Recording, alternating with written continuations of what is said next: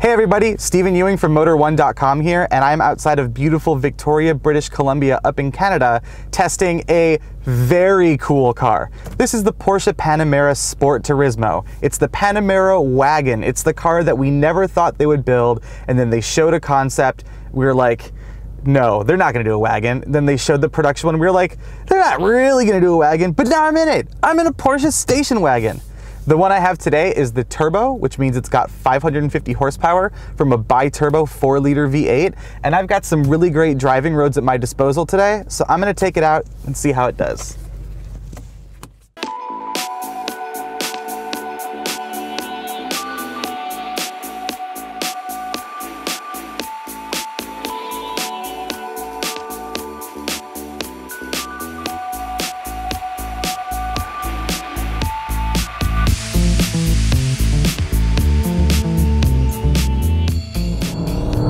So from inside and out on the road, the Sport Turismo is just a Panamera.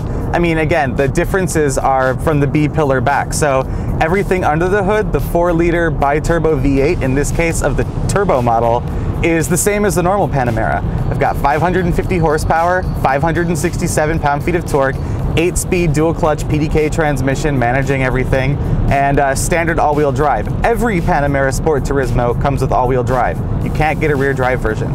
So in terms of driving, it's as good as any other Panamera. I mean, it's really sharp, it's so fast, it really truly feels like a 4-door 911. You know, you kind of feel the weight, though I don't really feel the added weight of the Sport Turismo versus a normal Panamera Turbo, but it's so fast in a straight line, it handles corners really well, the steering is nicely weighted, it's just got this nice solid planted feel. It's got a great balance. If you've ever driven a Porsche Cayman or a Boxster or 911, you know that Porsche does balance really, really well. Everything just kind of works together to make a cohesive, great sports car, and none of that is lost in the Sport Turismo package.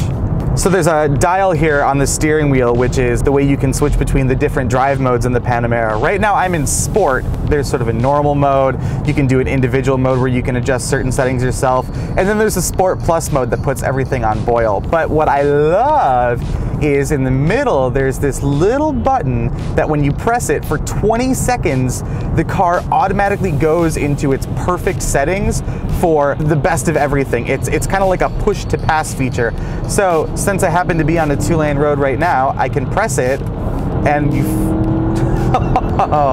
it just goes. Oh, I love this car. And the car automatically goes right back into normal mode where I had it. But that button's always there. That's like your speeding ticket button. That's the go directly to jail button.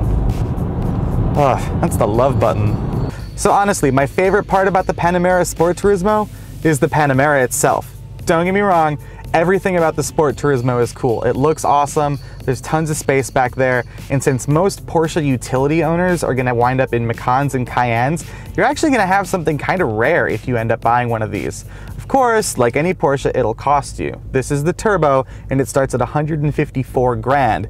And like all Porsches, the moment you start adding any option, the price skyrockets. I'm gonna look at the spec sheet for this car, and including the $3,300 paint, the $3,600 wheels, the $2,500 night vision assist, the $5,900 sound system, $2,800 adaptive cruise, and even weird things like the $350 ionizer, and the $840 cooled seats, I'm working with a car that, as tested, is 186 grand.